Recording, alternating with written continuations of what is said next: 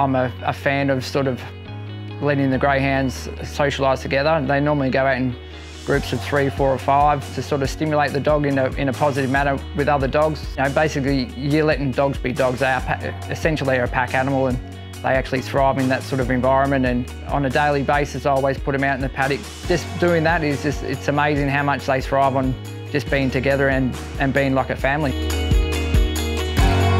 It definitely helps them when they transition into a pet, because they're used to being with other dogs, and they generally don't care what type of dog it is. I've seen other breeds of dogs that think they're greyhounds and greyhounds that think they're other dogs.